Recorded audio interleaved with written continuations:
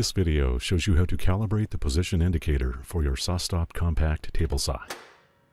You use the position indicator to set the width for rip cuts. You need to periodically confirm calibration.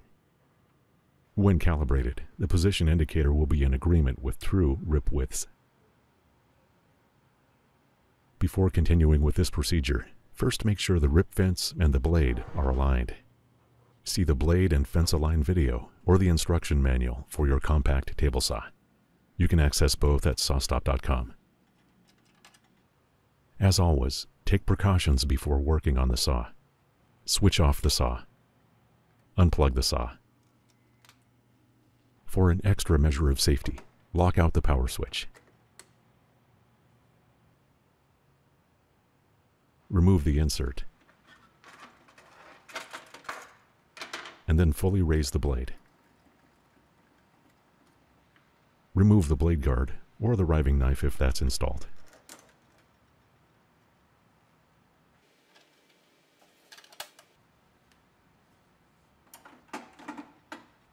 Mount the rip fence on the lugs closest to the blade. Retract the fence stops and then set the rip fence so that it lightly touches the blade. Use a light touch here. Do not deflect the blade. Lock the rip width control. If the blade is straight and both the blade and the rip fence are properly aligned, the rip fence should be in contact with the teeth on the front of the blade and the teeth on the back of the blade. This is the true zero position for the rip fence. Now look directly down on the position indicator. The reticle should be directly over the hash mark for 0. You should not be able to see the hash mark. In this example, the position indicator is slightly off. Use the Phillips screwdriver to loosen the 2 screws. Just break them loose. Shift the indicator.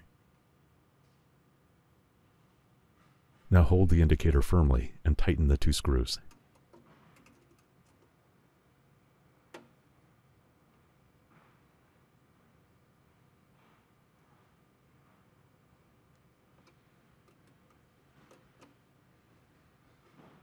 If the indicator shifted while tightening, loosen the screws, shift, and then hold more securely while you tighten.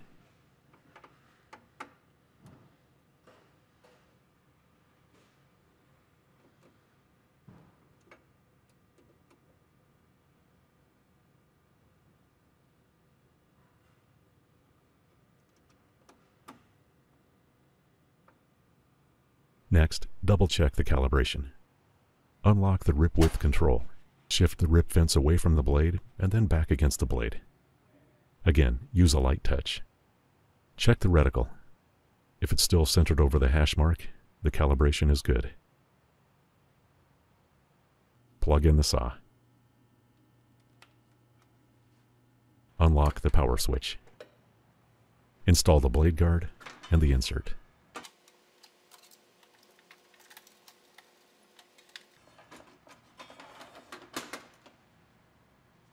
That's it.